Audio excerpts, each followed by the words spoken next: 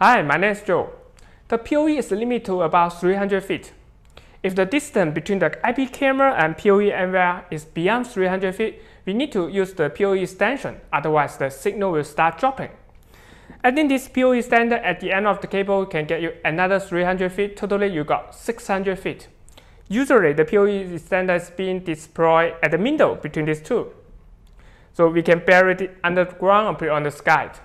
But there's some challenge if there are any problem come up with the system. We may need to dip it up or get it down to diagnose which part goes wrong.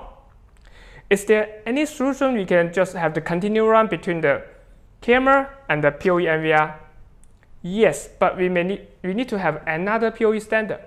When these two working together, we got 1000 continuous runs. So we can place one next to the PoE NVR and the other next to the camera. Between these two, we just got the cable.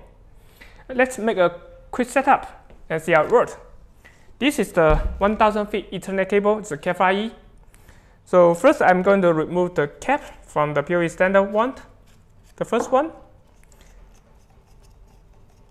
There's a tricky thing to make the whole system setup. We need to flick the first one. What's that supposed to mean?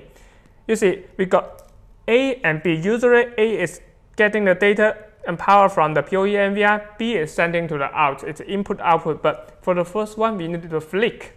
Flick, that means the B is facing to the recorder and the A is facing to the camera. But the second one, we don't need to flick. Just use the original direction. So eventually, we got two A facing to the A. You see, the first one, you need to flick. The second one doesn't need to flick. That's the tricky part. Okay, also need to use the short punch code to link the PoE NVR to the first PoE extender. I just got one of the port and connect to the port B. And from here, I got the cable for the 1000 run, continue run. Okay, and the other end, I also go to the, now here's the A connecting to the cable from the PoE NVR. And now I need another short punch code to link the PoE standard, the last one, and to the camera. Now once I plug in, I can hear the motor is running. This is motorized zoom camera. It will take a while before we can see the live video on the monitor. And it may getting fuzzy at the beginning. Let's see still. Now I think we're getting the live. But it's quite fuzzy because its motor is still zooming out to find the best focus.